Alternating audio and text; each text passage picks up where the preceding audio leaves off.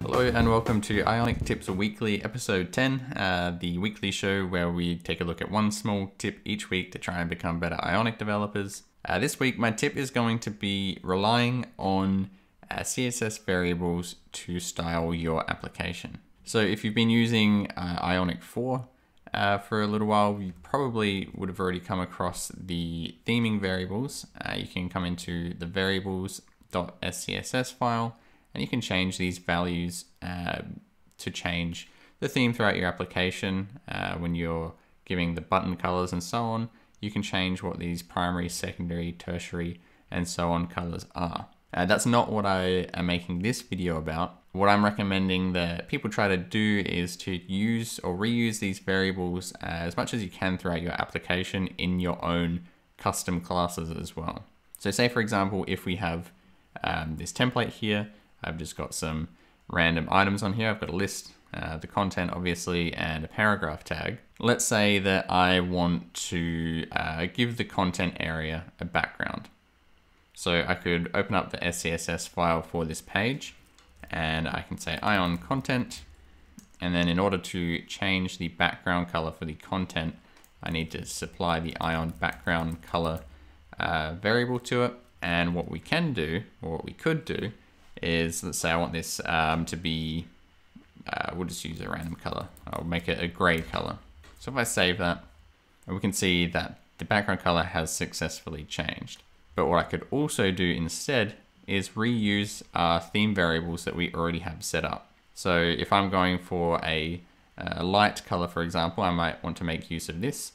I probably can't see that very well, so I'll go with the medium just so we can see it. So rather than manually specifying that color value there, what I can do is just write var and use one of our variables that we have defined.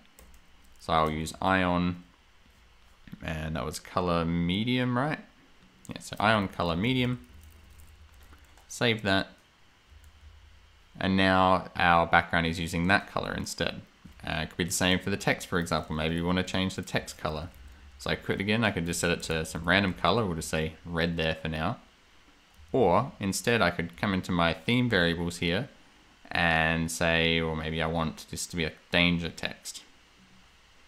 And so instead I could just use a variable and say ion color danger, save that, jump back into here, and now that's going to be using that danger value. Now there's probably enough theme colors in here to supply every color you want to use in your application, especially if you're using the Ionic color generator. You can get a whole bunch of different values and shades for each color, but you can also define extra values if you want. So say if you wanted a text color that you were going to reuse throughout the application, you could say create a new variable, maybe we'll call it my highlight color, and we'll just set that to yellow.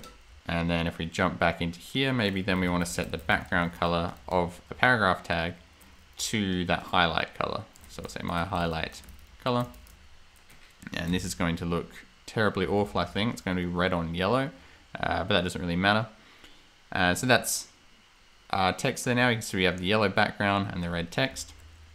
And these are all using these variables. And the reason this is a good thing to do is because now if we wanted to change values throughout our application, we can do it all from this file here. We can change our theme colors, and that's going to be changed across our whole application. Obviously right now I'm only dealing with like 2 elements, so it doesn't really matter.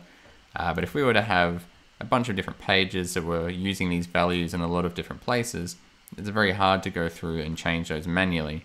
Whereas with these variables, we just change them in one place and we're done. And another reason it's good is it keeps consistency. You can put some thought into what you want your theme to be, what colors you want to use. But if you're defining variables or the values manually in here, you might use one shade of gray in one place and then maybe in another file using a slightly different shade of gray. And so you're going to get these inconsistencies, and it's probably going to make your application look worse overall, instead of the color scheme being rigid, thought out, and considered. Okay, so that's the tip for this week. I hope you enjoyed this video. If you did, please like the video and feel free to subscribe, and I will see you again in the next video.